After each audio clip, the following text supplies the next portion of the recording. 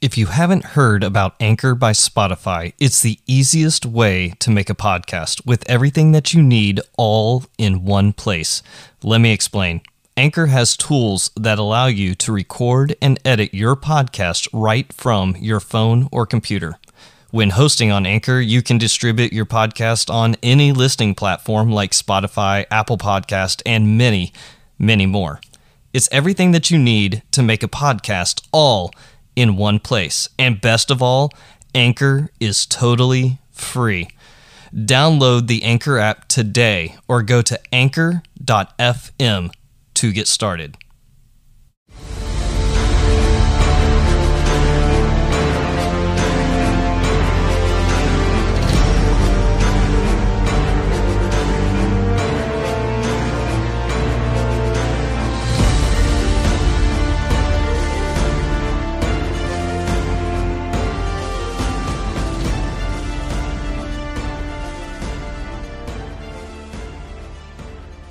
Welcome to the Wartime Leadership Podcast, where we explore what spiritual resiliency looks like from different perspectives.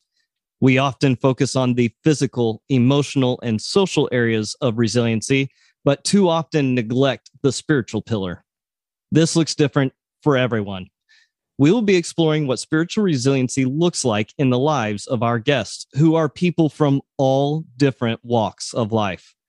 Today's episode is sponsored by Success Draft, where we help you transform your dreams into drafted plans. Head over to successdraft.com to get started on your future today. This episode's guest is someone that I was introduced to by our first guest that we had, Chief Baden. He is a mentor. He is great. He is a command chief. So, he has all this responsibility. And so when he throws somebody your way, you know you're going to be impacted by him. So today we actually have Chuck Ball. Chuck, how are you doing today? Hey, doing good, Nate. Man, appreciate the invitation, dude. I don't know what Chief Baden seeing to me, but he must see something where I have a story that can impact others. So I'm looking forward to sharing this platform with you. And again, dude, thanks for the opportunity to come on. Hey, absolutely. Hey, why don't you kind of give us a little bit of background about you? I know you're active duty Air Force, so and I know you've got a heck of a story leading up. So why don't you just kind of walk us through your background? Hey, so Chuck Ball. I'm originally from Gulfport, Mississippi. I joined the military directly out of high school. And it was one of those things where I decided to go military just because I needed to see something different. I came from humble beginnings where poverty was a big thing in my life. And I saw that I needed to do something different where I can change the trajectory of my family and stuff. So I joined the Air Force back in 2002. Came in as a defender, spent 7.5 years as a defender, retrained over into 4AO community, medical admin, where I've been doing this for the past 13 years. Absolutely love what I do. I love the opportunity to give back to our airmen and serve our country. So how has that been different going from what we in the military community refer to as a flight liner to becoming a quote nonner or back office support type person? Oh man, let me tell you, it was a pretty tough transition. Right, I come from a career field where it was a matter of life or death. I came in during the height of the war, where you had to do what you was told, or you can lose your life. Right. So as I transitioned into the medical community, I adapted that same leadership style where I'm going to be directive, right? So we can get to what we need to get after, right? But that didn't work so well in the medical community. I was open to a rude awakening where, I had several days where people just come into my office and they're crying because of my approach, right? I didn't understand that, hey, you're no longer up in the field. You're no longer in a battle space where it's a matter of life or death. You can actually take the time, listen to your people, right? Where you didn't have to be as directive as you need to be up in security forces, because it wasn't a matter of life or death what we were doing within the 4AO community. And as we actually learned, there's always a time to be direct. There's always that time where directness can be positive, right? There are those moments when you need to be that, when you need somebody to jump, so you do it in a certain way to make them do it at that moment. Absolutely, man. And I tell you, I was very, very fortunate because my med group superintendent kind of had the same career path as me. He started off as a defender, right? End up retraining, becoming a 4AO as well. And it was one of those things where he's already walked that path.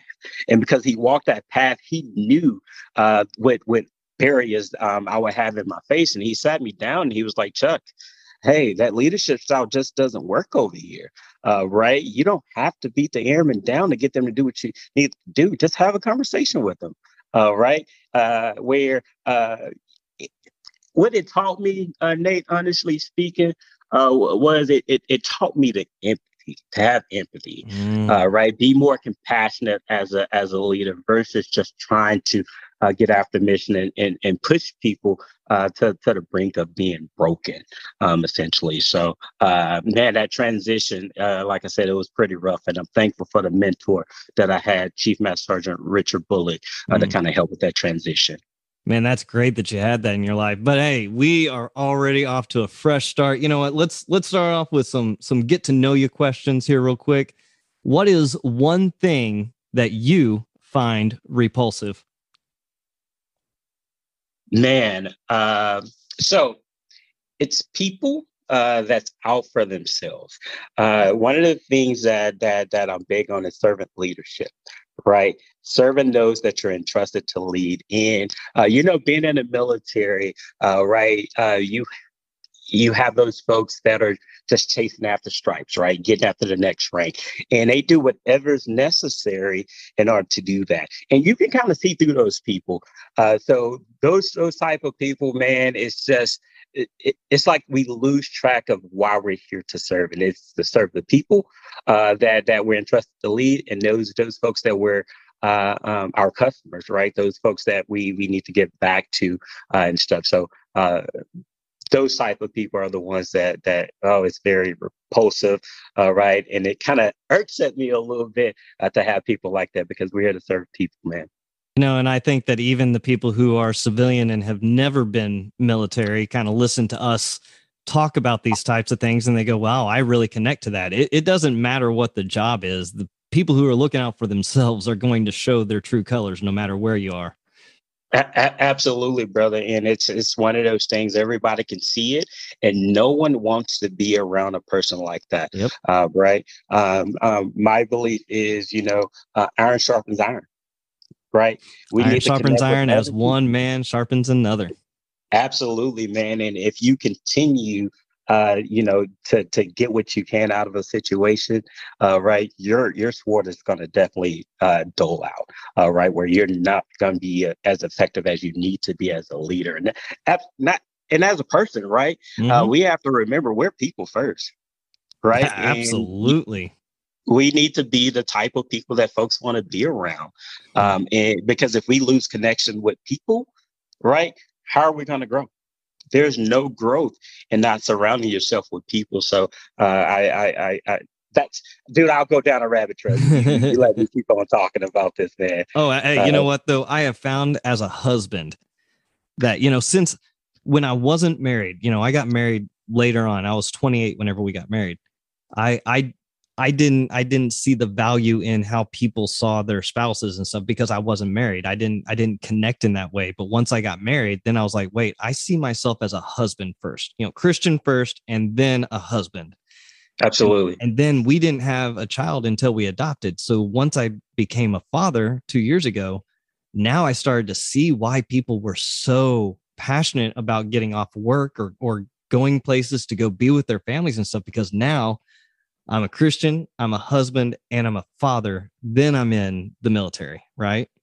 Absolutely. So I see that passion a whole lot. Hey, man, so what is one thing that is in your online shopping cart that you have not bought? Uh, so I don't have anything in my shopping cart, right? But I do have this one thing that I want to purchase. It's the what's that? It's the Meta, the virtual reality Oh yeah. piece. Right. I want that thing bad, right? But I look at the cost of it being $299. That's a lot of money, dude. That's a lot of stock that I can buy up in a company where I can get a return on my investment. So that's one of the things that I'm eyeing right now. Hopefully, around the holidays, I'm gonna go ahead and put this out there, right? Action it shall be given. Hopefully, my parents or a friend or somebody hear this and they can get gifted to me here in the future and stuff because I really want that thing, but I just can't see myself spending that $299 for it. Hey, you get me that email address and I'll make sure this makes it into your parents' email and then they can hear what that gift is out there. So I've actually episode number 3, DJ Kev White, a good friend of mine up in New York City, international DJ. He actually just started a club in the metaverse for hip hop music. So it's a full club where people put on the glass and gear and stuff, and then they're in the club. And I'm like, that's crazy, bro. I know, right? Like it's absolutely, but it's amazing thinking about it. And then he's like, dude, you should come join. I was like, if you send me some of those glasses, I'll be there. Absolutely, man. It's a lot of money, but it's pretty neat, man. I had the opportunity visiting a family member of mine to actually experience it, right? And I was like, man, this is pretty cool. How realistic it is as well. And when he told me the price, I was like, I don't know about that one. As I get further and further away, absolutely. What is one thing that you love about your job? Man, I get to serve people, man. So I'm a 4AO, right, medical admin, and we have the opportunity to work in different areas within the hospital from an administrative function standpoint. But I have the distinct opportunity right now to lead TRICARE operations and patient administration flight, where that deal with insurance, right? And from a TRICARE standpoint, that it's a beast. Oh yeah. Right. There are so many rules that come with TRICARE. But I have the opportunity to serve those folks that come in there that have questions about their TRICARE where I can just put it all on the table for them. Because it's easy. Like, hey, all you got to do is go look at this guidance here. Right. But it's so much. So if I can just break things down and provide it to them up in smaller bite-sized pieces where they can digest it and understand the things that they're eligible for from a TRICARE standpoint, I love that. And I absolutely love my airmen, right? I get to serve airmen. I get to give back and give them the things that I didn't have as early in my career. Right. I talked about my mentor, Richard Bullock, right? That was 10 years in. I didn't have a mentor before then. So all of the things that I missed in those first 10 years, I have the opportunity to teach my airmen at a young age where they can kind of grow and understand what it is to be an airman. I didn't learn how to be an airman until 10 years in, man. I was getting my job. Yep. Right. Came in, did my job. But in terms of like airmanship and what it is to be an airman, I didn't know that. And I have the opportunity to do that for my airmen. I think a lot of people forget the idea of what it is. A job is a job. A profession, though, once you actually transition that mindset into this is my profession, that's when a lot of things start to change. Some people call it rebluing or becoming blue, but that's just becoming a professional. Now Absolutely. I have a profession, not a job. Absolutely, man. And I can tell you, I didn't start to thrive until I understood that. Right. It was one of those things that I was just going through the motions, right? I was good at my job, like I stated, but I wasn't a good airman. Yeah. And it's not to say that I was a bad airman. I got in a lot of trouble and stuff like that. But I didn't understand what it was to be an airman until that 10-year mark in my career when I got latched onto a mentor. All right. So now that's everything that's good about your job. What is one thing that you would leave your job for? I know it's a little difficult being in the military because we're told to go and do, but if you could leave it, drop it right now, what would be the one thing you would do that for? Honestly speaking, when I'm done with the military, I don't want to work for anyone another day. All right, Right. that's fair. I want to set myself up in a position where I can spend more time and pour into my family. Serving is a sacrifice, right? And I want to spend that time with my family where I can give back to them because we always talk about the military member and how they sacrifice to serve, but we never talk about the family. My wife and children have followed me all around the world, literally. Right. And I want to take the time and I want to give back to my family when I retire. And if I need to go back to work, I will. But I've been investing along the way where I can be very comfortable being retired and just pouring into my family. And I know that is a very true fact with you because as we were trying to figure out a time that we could actually meet between Alaska time and East Coast time, where I'm at, it was all about the family. Let me pick a day when I can do what mama needs at home and still be able to have a conversation with you. So I know that's a true fact for you. Yeah, absolutely, man. Because, I haven't always been good at that. Mm-hmm. Just haven't, man. And as we talk a little bit further into this conversation, I'm gonna kind of share some things that kind of impacted me with not balancing my time between mission and family. So, All right. Hey, so who is your favorite superhero?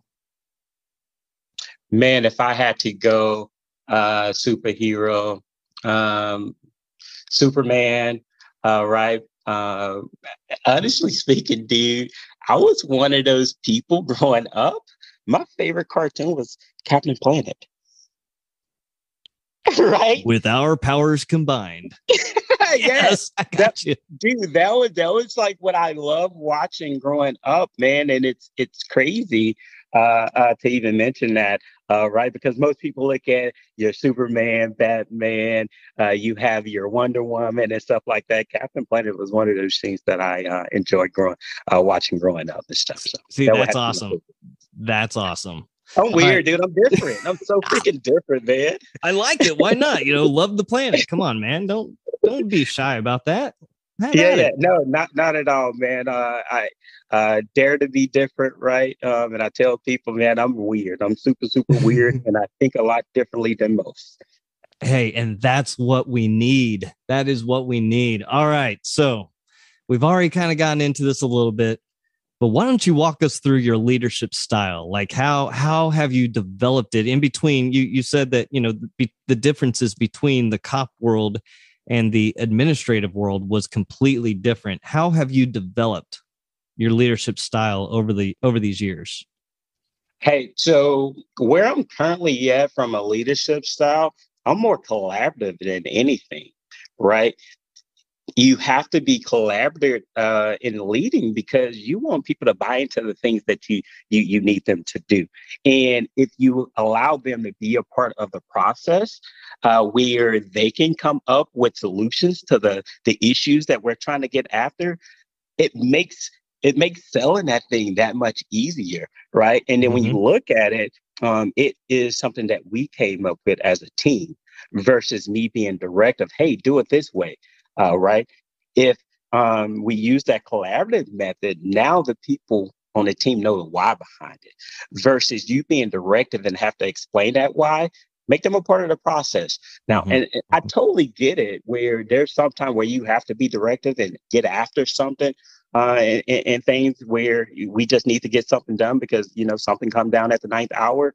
Yeah, but that's not a lot of things that we're doing in the medical community where we have to do that. Where I can explore that collaborative leadership style, where now I make you a part of the process, and I'm teaching you at a young age how to make decisions, critical thinking, and stuff. I know what the guidance state, right? I'm teaching you the guidance. Now I need you to think through these solutions because when you become and sit in my seat, I need you to be able to do the same thing for the airmen that you're leading. So that's the type of style that I use in terms of leadership. It's more of a collaborative form than anything. And it's crazy, man. Just yesterday, I had my tech sergeant come to my office, right? And she started to let me know what she was getting ready to do. I was like, why are you telling me? I don't care. Go do it. And her statement after that was, you give me a lot of freedom. I was like, yeah, you're an NCO. I have to allow you to lead and make decisions, right? Only thing that I ask you is to keep me informed. Yep. And after you keep me informed, press on stuff. And it's one of those things as leaders, we need to allow our people to lead. We need to allow them to learn, right? Mm-hmm. Not fail, learn, make the call. We're going to have to make some adjustments along the way, but it's okay to make some mistakes, right? We learn from those and we don't do it again. So I'm more collaborative, right? And if we need to get something done, we do it, and then I allow my people to lead, make the call. I think people are afraid to fail, right? Like some people are just absolutely afraid they can't do it. But I tell my team, if you're skinning your knees, that's learning, right? Like if you fall just enough to skin your knees, that's learning. Now, if you fall and you bust your face, that's failure, and that is not acceptable, right? But Right. I need you to learn through those failures. Absolutely, man. And it's one of those things, we don't fail, we learn. Yeah, We absolutely. learn Hey, what to do.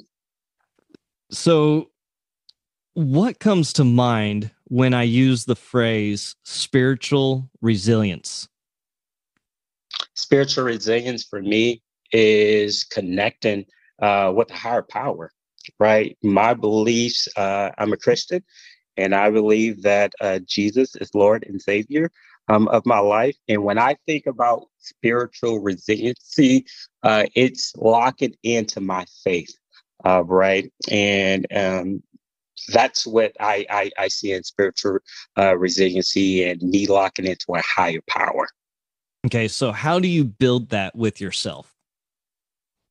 It's one of those things, man. I'm at church faithfully, right? I practice my faith faithfully, right? It's one of those things where I have to get plugged in with other believers that believe the things that I do, where I can grow, right? Because man, uh, there's a lot. Uh, from a Christianity standpoint that I just don't know, right? And I need to be next to other believers that think Mm-hmm. just like me, where I can learn and live the life as Jesus commands us to, right? So when I look at spiritual resiliency, it's being connected to my Lord and Savior. Okay, so it almost sounds in the same way as in leadership when being a humble leader is usually better than somebody that knows it all. So even in your faith, not knowing it all, but still being able to connect with other individuals so you grow together. That seems like an important part of that. Absolutely, man. Like I'm one of those people that I have mentors for different walks, right? I have professional mentors from a duty standpoint, a work standpoint, people that I can kind of latch on to and then learn. And then I have my spiritual mentors as well. Right, you need those people that's gonna help you grow, and those folks that hold you accountable when you get out of Mm. line, those are the people that's going to tell you, like, hey, Chuck, you need to get your stuff together. Right. You're not doing the thing. So yeah, you definitely got to connect with those spiritual leaders and mentors where it can kind of help you grow and whatever it is that you believe, right? Because we as a people, we all believe in different things. Hmm. Right. So whatever that spiritual resiliency mean to you, make sure you connect in those things, right? And just for me, it's as a Christian, I kind of tap into my spiritual leaders and mentors within the church. So now how do you build it within your family? How do you build spiritual resiliency within your spouse, your kids, that family unit? Yeah, we all go through this walk together, man. And I can tell you, prior to my wife and I getting married, right, we had our first daughter, Ariana, right. It's one of those things that I don't try to push my beliefs on my family. I allow them to grow in their faith. And prior to my wife not getting us getting married, my wife grew up Catholic, right? In which she got my oldest daughter Christian and Catholic and stuff. And I non-denominational. I grew up Southern Baptist. Right now, I'm non-denominational and stuff. I still allow my wife and my children to practice that Christian that being Catholic. Right. I don't try to shift them. As long as we're reading and living out the Bible. Right. I don't care. We go to the same church together, right? I looked at my daughter, and she contacted me. She's a freshman, and no, she's a sophomore in college. Man, I'm trying to put her back a year, and she was like, "Hey, Dad, for Lent this year, I need to give up something, right?" And she was like, "What should I give up?" I was like, "Babe, it need to be a sacrifice.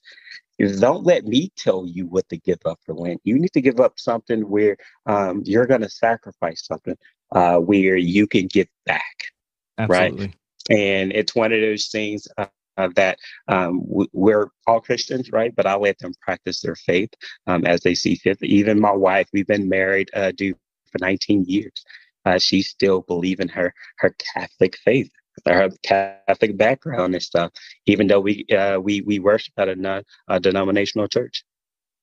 Man, that is absolutely beautiful, and that is a great way to look at it. I have never had somebody on the show yet that grew up separately in the same household. So that's a very unique perspective. So how do you build spiritual resiliency within your team at work? You said, we all come from different faith backgrounds, or we all come from different backgrounds and stuff. How do you build spiritual resiliency within your team? Hey, so my belief is be good humans, right?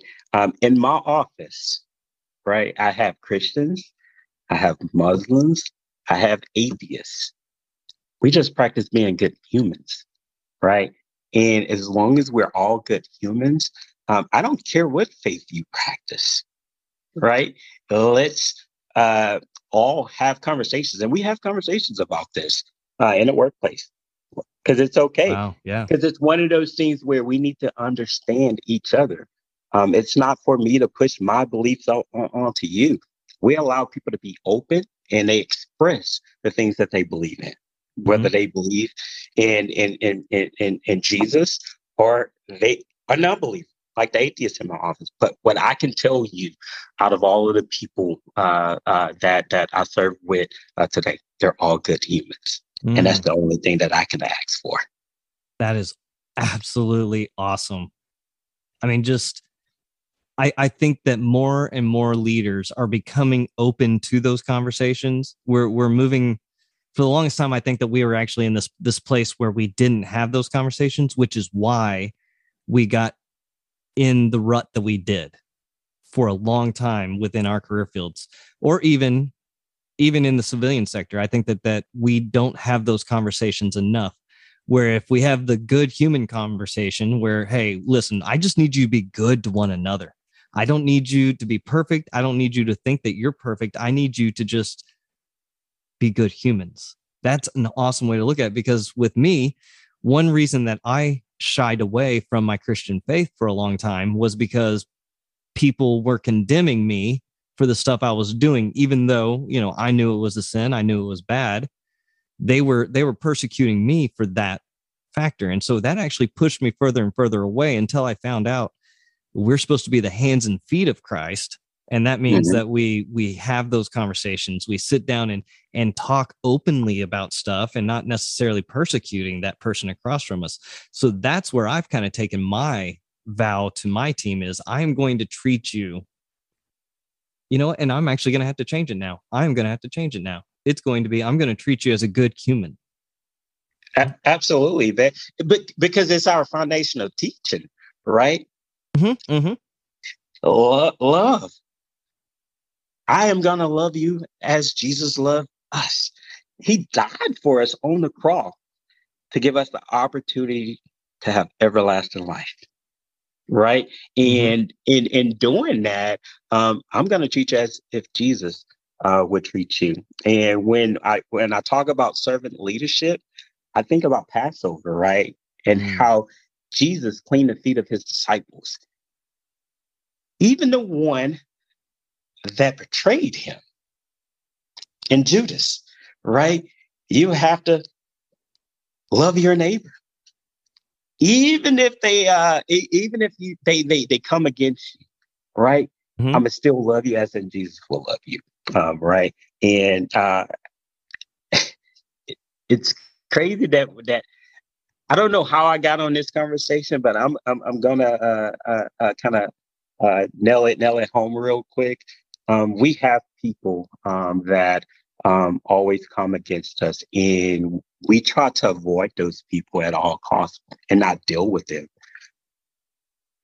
We're missing an opportunity to step up in those people's life to kind of change the trajectory, because we need to understand their perspective in things, and understanding their perspective, you could shift that relationship that you guys are having with one another. Dude, that's one of the things that I think we as humans have to do. We shouldn't avoid each other.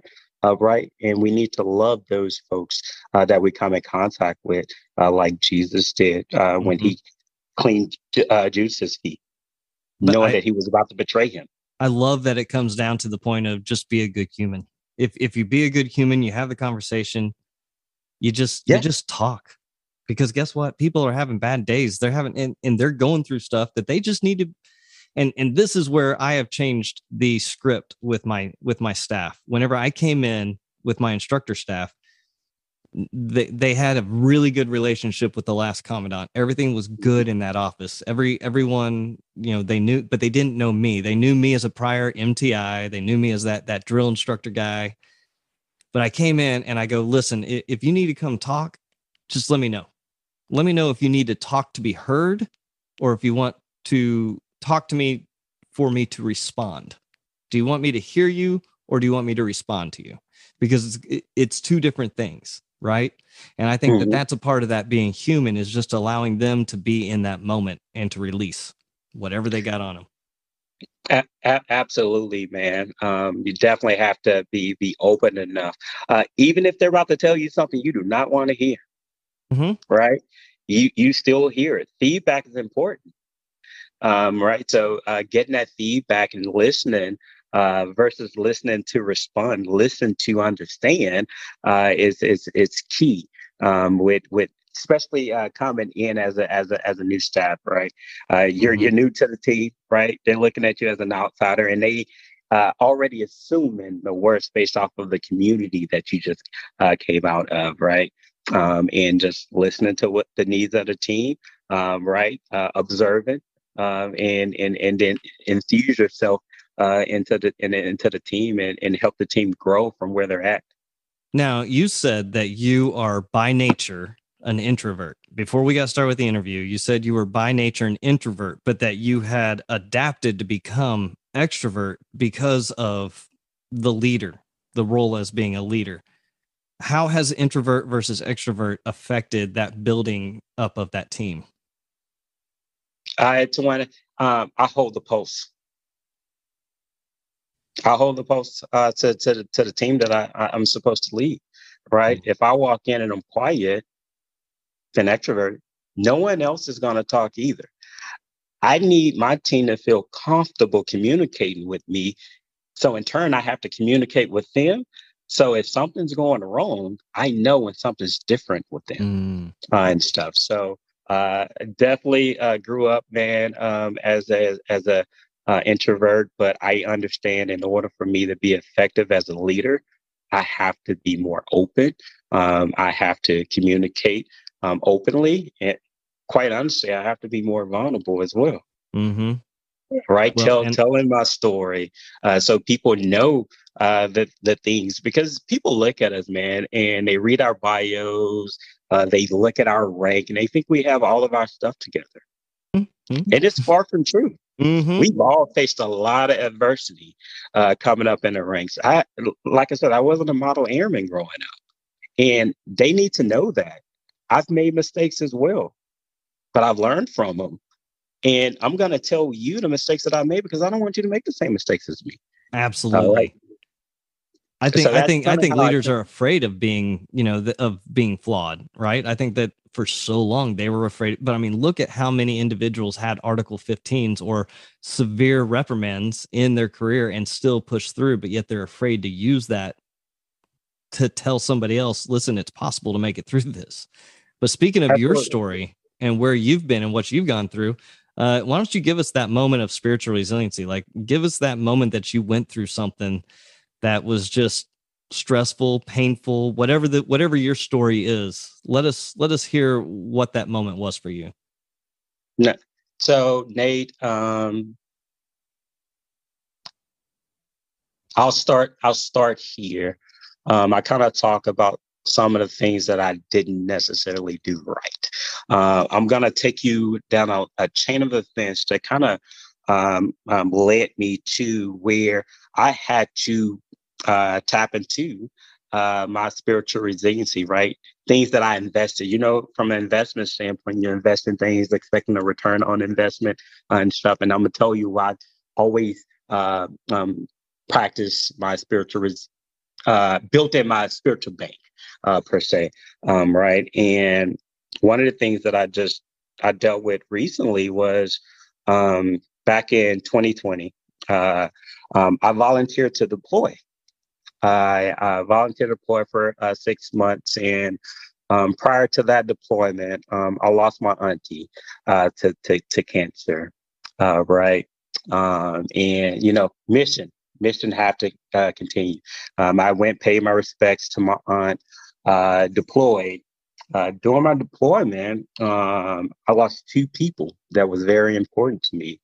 I lost my grandmother, and I lost a really good military friend of mine during that deployment. But life, I had mission. I just stayed busy, right? And I never did deal with that trauma that I had to deal with. All right, end up coming back to my home station. Only had 3 months left on station, right? Where I was getting ready to PCS to Alaska. Did that PCS. Come back. I started back to build a relationship with the family because when you leave, things are different when you come back. And it was one of those things. My youngest daughter we was best friends, right? But she got used to coping without me. And that was pretty painful to come back. And the little girl that was your best friend, right? Things were different. And we had to build that relationship back. I can tell you that lasted for a long time. And I got to the fall of last year, right around the October time period. And being in Alaska, it's very dark in the wintertime. Things start to slow down a little bit. And I was just able to think more. And I never did mourn the death of my family members, right? Because I just kept busy, right? Never did mourn the death of my friend. And then I get back, and then I'm looking at the relationship between my daughter and I, and it just wasn't the same. And I told you I was one of those ones that I go to church weekly, right? I quit going to church. I just quit because depression started to set in. I lost all of these things. My relationship with my daughter is just not the same, right? And after a month, my pastor reached out to me and he was like, "Chuck, I haven't seen you. What's going on?" I was like, "Everything's great, Pastor. I'm watching service online. I just don't want to be around people." Right? Um, Around mid-November, that depression, it was starting to get the best of me. I started having medical issues going on with me, Nate, and didn't know what was going on. Didn't want to get it checked out either. I just had in my head whatever it was that was going on with me. I just wanted it to take me out. Yeah. Just take me out. right. And fast forward to like the end of November, we had a Thanksgiving blessing food drive at our church, and I was one of the leads for it. And I leave work, dude, and this is when I realized God had a plan for me. Mm. He didn't want what I was currently going through to take me out. I drove Alaska, right? I drove from the base.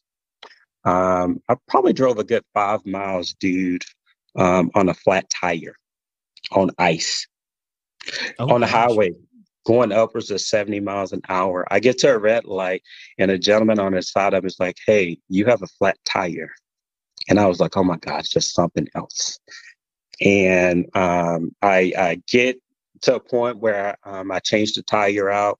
I make it to the church, and my associate pastor looked at me, and she was like, "Chuck, what's wrong?" I was like, "I'm just over it. I don't want to go anymore." Right. And at that moment, she prayed for me, and I felt a shift. Because now I start to replay all of those things that occurred in my life, and I drive down the highway going 70 miles an hour on a flat tire.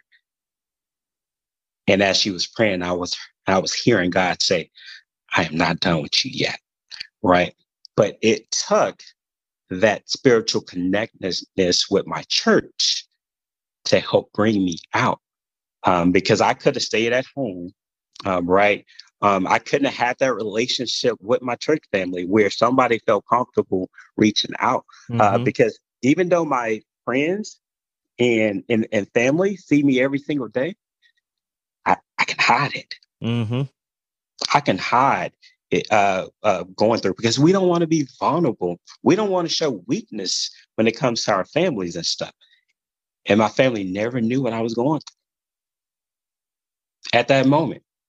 Never knew what I was Well, going through do at you work. do you think that there's a sense of it's the people that you're around every single day, your family, and the changes were just so minimal that it's almost like that psychological drift where everything starts, changing just ever so slowly, that they didn't notice it even because you were hiding it, or you were allowing them only to see portions enough to where it became so normal. Yep. Smaller outbursts, right? Mm-hmm. I shared with my team recently, right? I had someone going through something, and then I kind of shared my story of what I was going through, right? And it was one of those things where um, um, a member on my team is actually going through some things real right now, and one of my leaders kind of stated that, "I don't know if he's really going through this." And I was like, "Whoa, hold on. You don't know what these folks are going through. Let me share a story with you real quick." And then I kind of walked through the story that I just shared with you, Nate. And I was like, "Did any of you guys know?" No, but because I continue to come into work and lead you guys at the best of my ability. But when I left here at the end of the day, and I went and got in my bed, my mind was just racing. I was always processing, and I was hoping that the next day I didn't wake up, and they never knew, right? And I try to teach them. I was like, "Hey, you don't know what these people are going through. I need you to have grace. I need you to ask more questions." Mm-hmm. Right? Never assume that you know, because as soon as you think you know something, that's when the worst will happen. So that's part of the story that I wanted to share with you, as well as the audience that you have here, Nate. And Senior Master Sergeant, E8 in the military, Wow. right? Depression set in. It's And when so life slowed down, I had to cash in that spiritual bank, that spiritual resiliency. My spiritual leader, my spiritual father from my church, kind of helped me get out well, and it of was that. so important for those relationships because it's something that is themed throughout each of these, no matter if I'm talking to agnostic or I'm talking to an atheist or a Christian or a Muslim, it doesn't matter. They all say one thing comes down to it. Healing happens in the context of relationships. Absolutely. It doesn't say relationship between a Christian and a Christian or a Christian and a Muslim or an agnostic and an atheist. It's just relationship creates an environment for healing. Absolutely. Because we need to cash in on that with each other. Yeah. And we're invested in that every single day. So when you need to cash in, right, it's not one of those things when everything to hit the fan and now you want to practice resiliency. No, these are things that you have to do throughout the year, every day, every week, every month, right? Building up that bank where when you need to cash in, you can pull out. And then when you get yourself to a point where you're healed, right? Now you start investing back into that thing. Where when you need to pull out again, you can get a return on everything that you've invested into that bank, whether it's your spiritual, emotional, social, physical, whatever the case may be. For me, it was spiritual that got me out because I was still working out. I was still being social at work, right? I'm still doing all of those things, but it didn't help me get out of the situation that I was in. Because you had to adapt to your pillars. One thing that is constantly going through is that these 4 pillars that we have: social, mental, physical, emotional, and spiritual. If one starts to crumble and we don't fix it, or we don't try to stabilize it, and it goes down, I mean, the whole thing comes crashing down. Yep. One pillar could do that. And I was so amazed because I'm sitting here looking back at our conversation and how it started between you and I after Chief introduced me. It took 4 notes. You wrote 1, 2. The third thing that you wrote me was, I shared with Chief earlier about a dark time I had just gone through, and I'm willing to share the story on your podcast.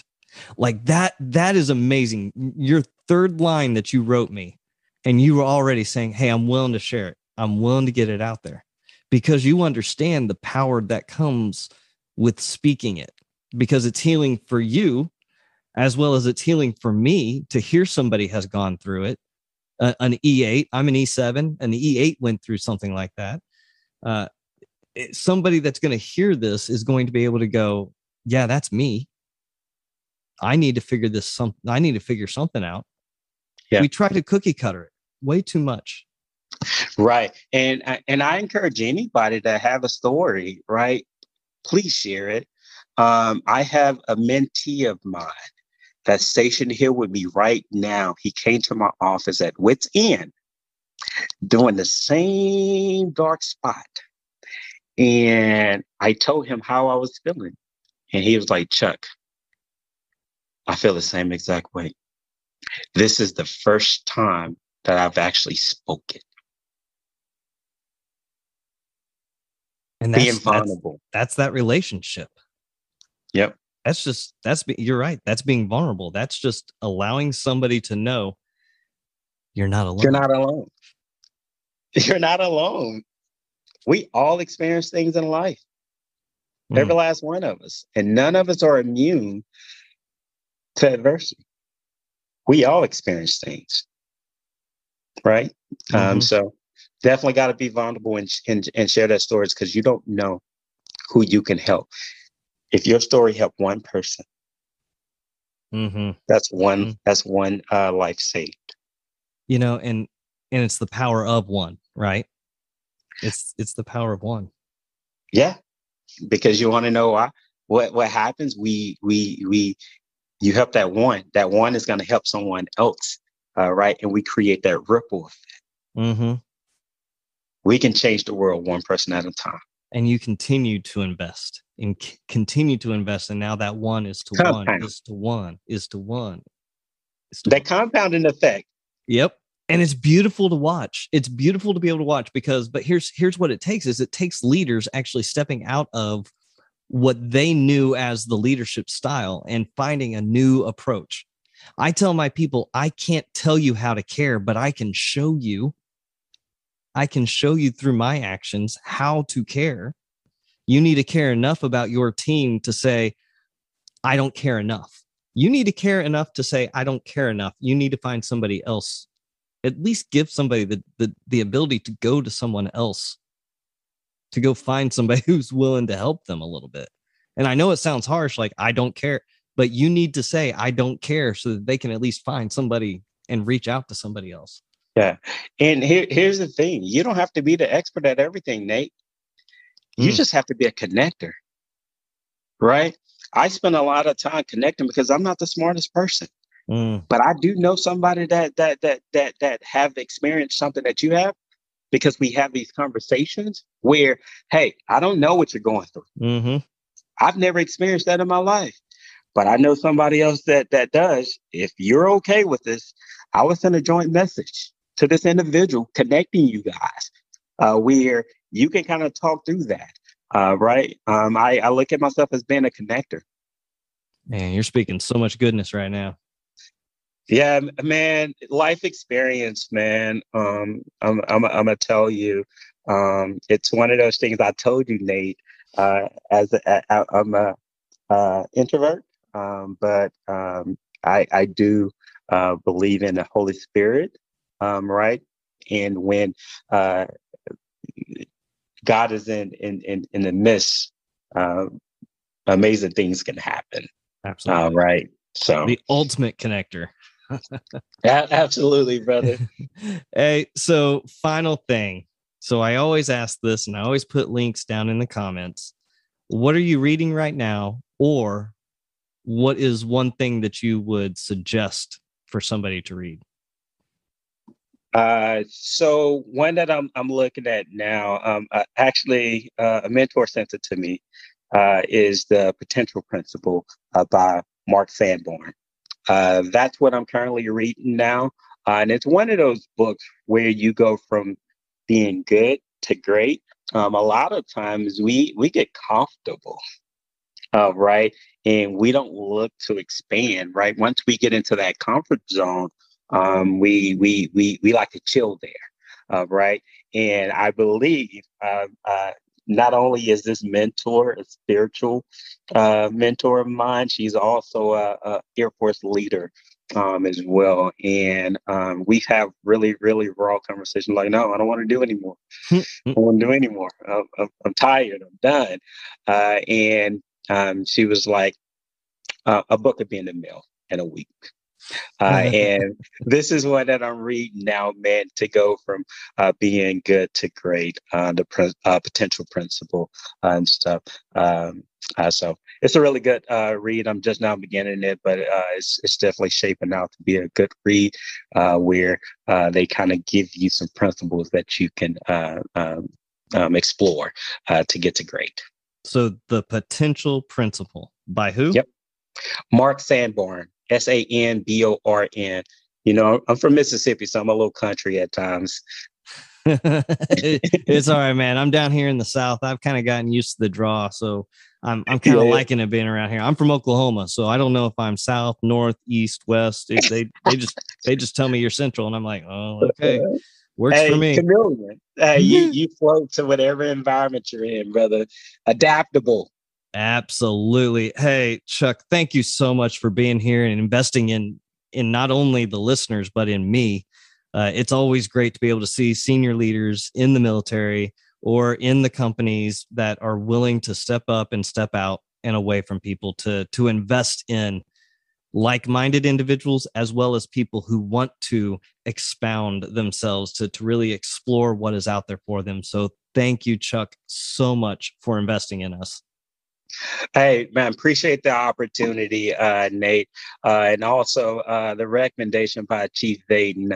I told him when I came onto his podcast that, hey, you're stretching me right now. Podcasts are not anything that I've been doing or anything like that. And then he recommended your podcast as we were talking during our uncut version, right? Where we start to pour into each other and stuff. He was like, hey, I got this guy. You would be good on his show. I was like, all right, Chief, because it's one of those things. If you push me out there, right, I'll take a chance. Yeah. So thanks for taking a chance with me, Nate, and hopefully the audience that's listening to this, they're able to glean something out of to help them move forward. Absolutely. Hey guys, today's episode is only possible thanks to my friend and the producer of this show, G. Frazier, with 369sounddesign.com. He is the one that has the hardest job of anyone here. It's not talking, it's not coming up with concepts, but it is rather making me sound good. So I know that he puts a lot into it for that fact alone. We are blessed by the entire team here at the Wartime Leadership Podcast. See you next week.